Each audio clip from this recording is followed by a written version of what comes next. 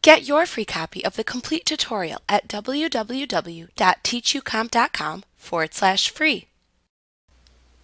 You can change many characteristics of the appearance of all or any part of the text within your document.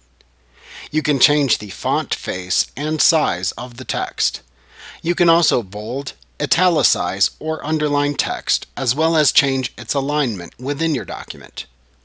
Before you can apply any of these changes, however, you must first select the text that you want to change. You can click and drag over the text to select it. The text that is selected will then receive the changes that you make to its appearance.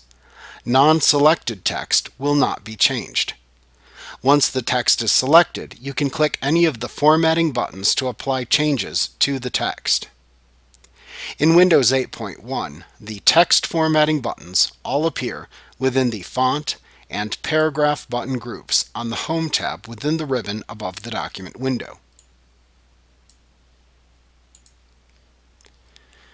Within this button group, you can click the Font Family drop-down, which is the first choice in the Font button group, to see and select the typeface that you want to use for the text.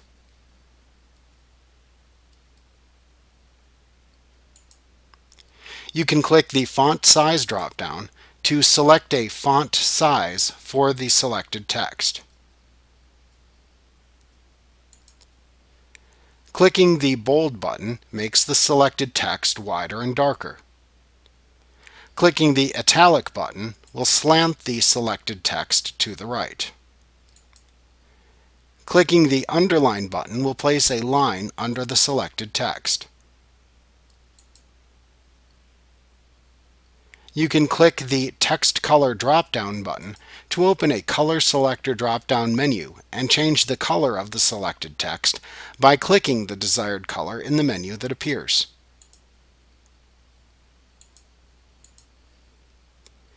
You can set text alignment using the buttons that appear in the Paragraph button group on the Home tab within the ribbon.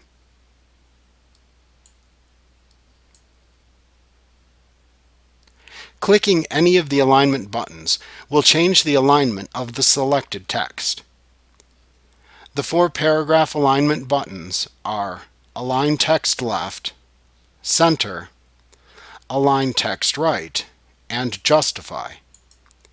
The Justify alignment aligns both the right and left sides of a paragraph, except for the last line, which is left aligned. In this same button group is the Start a List button. By highlighting lines of text that have a paragraph mark, made by pressing the Enter key at the end of each line in the list between them, and then clicking this button, you can add bullet symbols to the start of each line within a typed list of items.